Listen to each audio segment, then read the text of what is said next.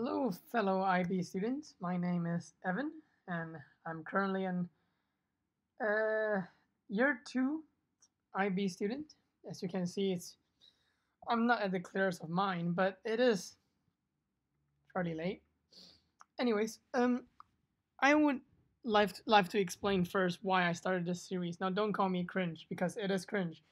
Um, so I was reviewing for my mocks exams, and I was like, hey, what is the best way to study?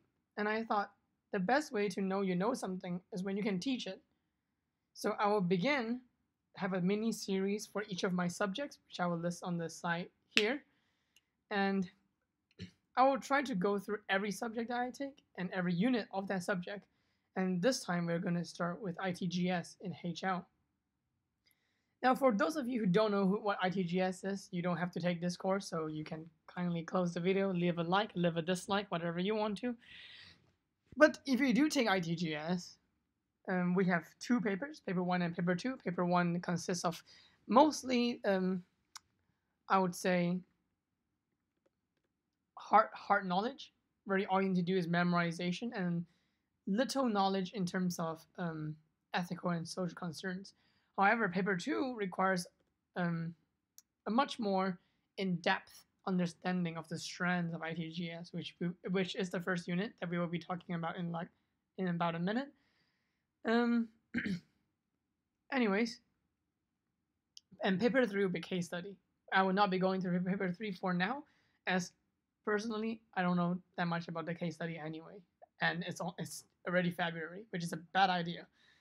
Anyway, so we're gonna, I say anyway a lot, jeez. Okay, let's go to topic 1. What is ITGS? What the heck is ITGS? Now I do excuse myself for a bit of profanity in this, since I am not the only one who created this slide. As you can see, my friend and me have also edited this document. So if there's any profanity in this document, it is simply for humor. It does not mean any personal attack. It's purely for the fact of humor. Okay, so let's begin topic 1. So to know what is ITGS, we need to know that ITGS is not computer science. It's not coding. It's not math. It's between computer and society. So in ITGS, we have this thing called a stakeholder, which, like the name suggests, a stakeholder holds a certain piece of the system. You can be a client, you can be a server, you can be a user, you can be a lot of things. You can hold a lot of things. So the people that are affected by the issue or that are affected by the machines are called stakeholders. Now, around the stakeholders, ITGS want to talk about the social and ethical significance. So what is the positive and negative impact? And what is the questions that is raised by the system that is developed? And then we have the IT system, which is the information technology that cause the social and ethical issues and how it works. So this is the part where you need to start memorizing. Oh, what is IP? What is MAC address? What is a hardware? What is, graphics card? What is all those things? And then we have application to specific scenarios. So in areas of society affected by social impacts such as health, government, and businesses. Now I'm just reading off the subtitle here. So what this is saying is that this is not just people, but also groups of people. Which is what the area means. So stakeholder doesn't refer to a single, but it can refer to a lot of people, maybe even an organization.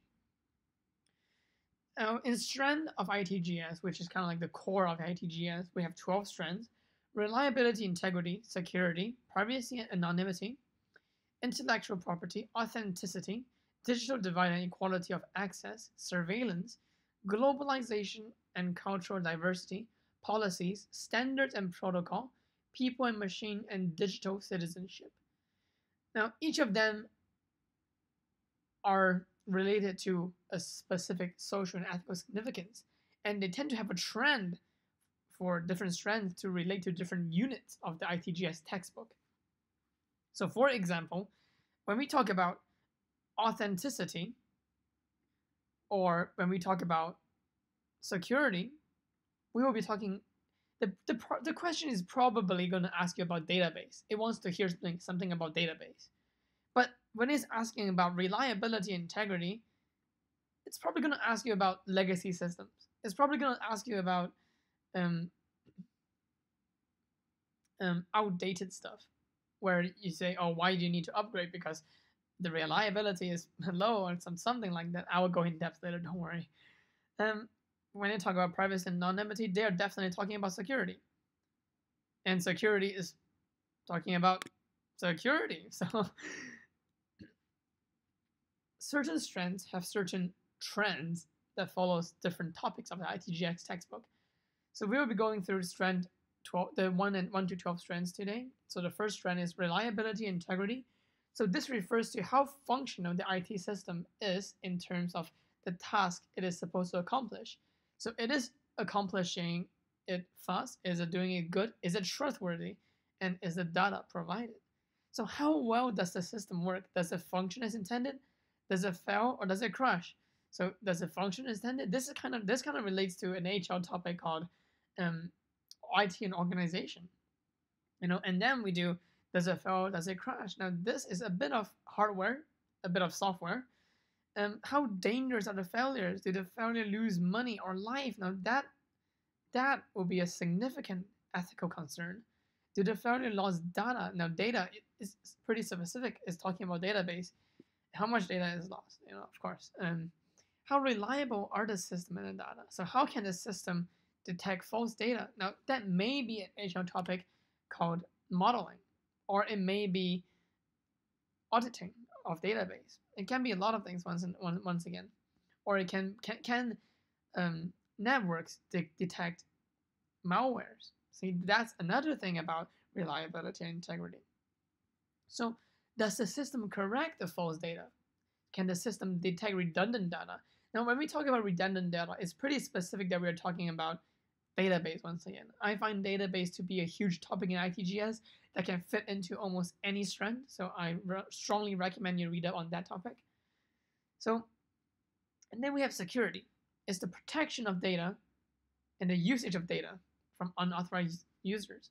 Now that is going to be talking about network security or hardware security. So is the system protected from unauthorized usage? That's definitely about security, like the unit security. How restrictive is the security to authorized usage? Now that may be IT system and organizations, that may be database, that may be security, that may be networks. Now, how necessary is the security of IT system? Now, I find this to be a bit ironic because it's always necessary to have security. Privacy and anonymity. The ability of a user to control the usage of their own data. Now, listen to what I'm saying. In the first three strands, we've mentioned the word data a lot of times. Why does ITGS keep talking about data? Then we go back to security, we go back to database, we go back to network and software, we go back to IT systems and organizations. These are the big topics of ITGS. Of course, it's always related to data because data affects us. We cannot live without data in the modern age. Like, heck, my mock exam schedule over here is data. I cannot live without that schedule because I don't have it memorized. How does the IT system collect and use personal data for a purpose? If so, who has access? Now, this is in the database. I believe, I don't have it memorized perfectly. I believe it's in the database unit where we call it the transparency. So how much anonymity is guaranteed to the user? And to what extent should privacy be guaranteed? So maybe some place they don't want to have for privacy. For example, when you are, and let's say you're in the voting machine, they want to see who you are. They want to see your voting pattern. They want to see your history. They want to see your crime records, if you have any, which I hope you don't, because that would be a big trouble. And then intellectual properties. Now this, we're talking about software for sure. Software is what we refer to as intellectual property. So they, like I said, there are patterns like machines, compositions, plants,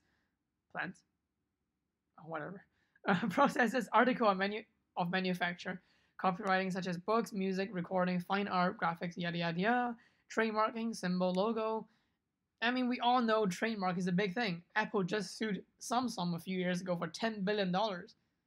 if I remember correctly. And again, don't quote me on this because I'm doing this free script and I'm just improvising. So those are intellectual properties. It's to protect. It's essentially what IB calls no plagiarism, please. Yeah. Authenticity. No, this is important. It does not mean the database authenticity. Now, in database, when we talk about integrity, when we talk about authenticity or validation, we talk about is the data correct to the real world? Is the format of the data correct? However, in the strand, it is important to know that authenticity refers to the authentication process. Now that will relate to, once again, security. So biometrics, dual authentication, secret key encryption, public key encryption, those things are what we want to talk about in authenticity. Digital divide, equality of access, this can fit into multimedia, this can fit into software, hardware, this can fit into computer models and simulations and networks. This is a lot of things. And I believe the first 2 pages of ITGX textbook talked about the one computer per child thing, and that would be the globalization and the divide, the digital divide. Now I'm gonna skip globalization diversity because that's a bit cold topic for me. I'm not look at this a lot, but surveillance we're talking about networks. We're talking about database. We're talking about security. And most importantly is how does all these things that I've been talking about, how does it cause an issue and how can that issue be resolved? That is ITGS. It's not science, which is why it's not in the science course. It sounds like a science course, right? Information tech, but it's not. So stop thinking it's computer science. I've thought it was computer science for the entire first term, and I got horrible grades. But then I started thinking it as human interaction between computer and humans, and that's when my grade starts coming up. Okay, it's a pretty long video, 12 minutes already. I'm just gonna keep going, and it's almost done. Hanging with me here. So policies, we're talking about rules to govern the ITGS, like how, Malaysia does ban this from certain websites. Again, these are for jokes only. Don't take them seriously. So what policy are in IT? What policy caught up to our IT development? There will be network, there will be database, there will be multimedia, there will be hardware, software that can fit into everything once again. So ITGS is not hard. Just memorize some things from each topic and you have a lot of things to talk about. Standards and protocol. Now, these are similar to policies, but they're a bit different. So they talk about how does different standard format affect productivity in different fields. For example, what is JPEG? What is PNG, and how does that interact with each other? What is lossy and lossless compression? Those are called different formats. And what is the purpose of having different formats? Why do we have a GIF? Why don't we just keep uploading .movs? Well, the .mov take up a huge chunk of space, so we take GIFs or GIFs. I'm sorry if I triggered you. And what cause technical compatibility and limitations? Now this we're talking about. I believe it's HL topic, IT systems. That will be the legacy software and legacy platform.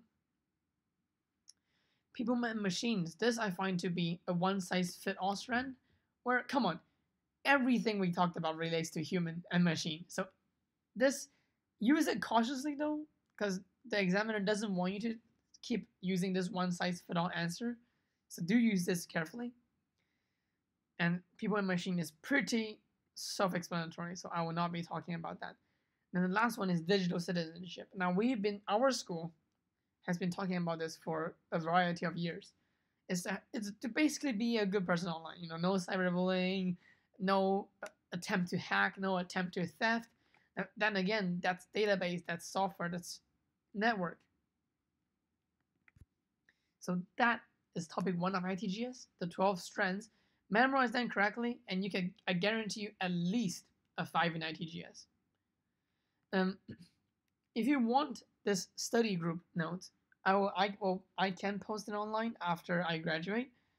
But then again, I'm apologize that I cannot give you guys editing access since this is not my folder. So if you want this, drop your email in the description, and I'll email this to you. So next one we'll be going through hardware. Okay, I'm gonna backtrack a little. So notice that I've been talking about hardware, software, network security database, and IT systems a lot. So for SLs, you guys need to start learning about hardware, software, network security, and database in depth. Multimedia is like a give or take topic, so I would not spend too much time on it, but definitely spend some time on the ethical concerns of digital manipulation, and that's probably the only thing you need to know. And for HLs, just know everything. HL is HL. You chose this. Tough luck. Oh, thank you for listening on my first rushed improvised podcast of ITGS Topic 1, and I will see you guys in Topic 2.